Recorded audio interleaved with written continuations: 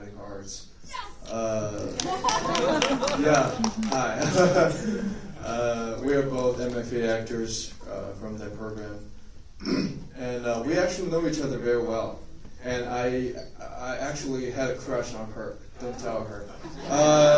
The cat is out of the bag now. In the first semester, I don't have a crush on her anymore. I'm sorry. I have to focus on my art. That's what she said.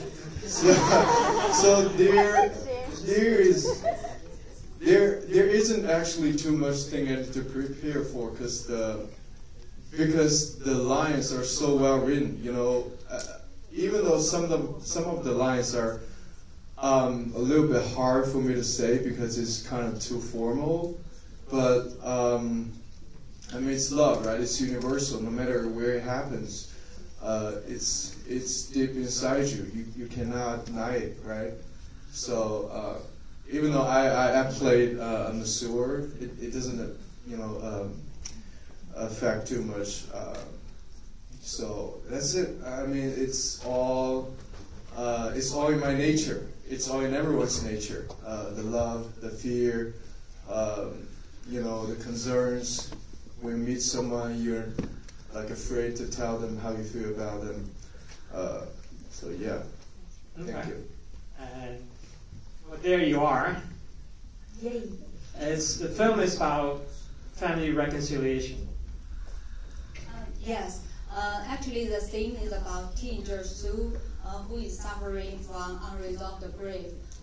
After her mother dies, she feels estranged from her father, who seems already have moved on. So Sue is forced to deal with her unresolved grief.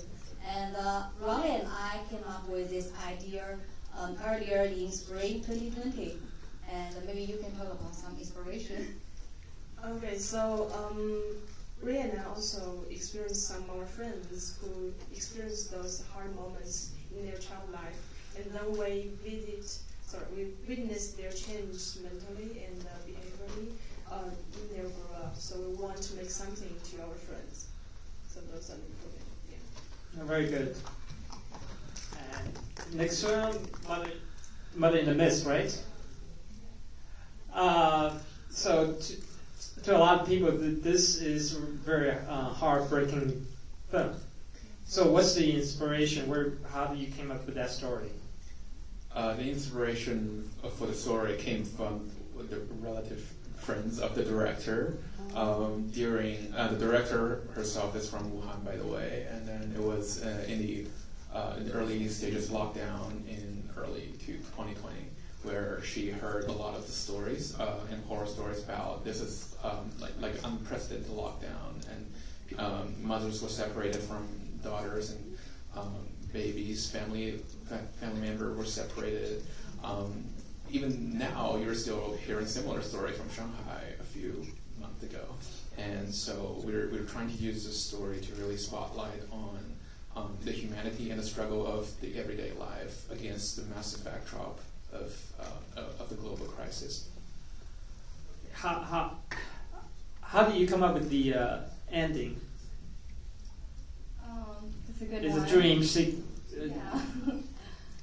For me, I think any realistic portray of what really happened is doesn't really reach the sentimental effect. And for me, I wanted to dive into the consciousness and the subconscious and the dream and reality. I want to dive into that space to evoke the deepest feeling of everyone, of every audience, because I feel like for something that's so traumatic for a whole generation, for generations, plural, we really want the space to think about it and to reflect on it by ourselves. And the best way is to give a mysterious, for me personally, as inspired by, Charlie Kaufman and Angelopoulos, I think the best way is to leave some space for explanation and for people to project their own understanding and their own memories to it.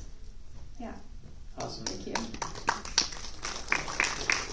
For Mantis Club, why Mantis? I was during a road trip and I saw a BBC documentary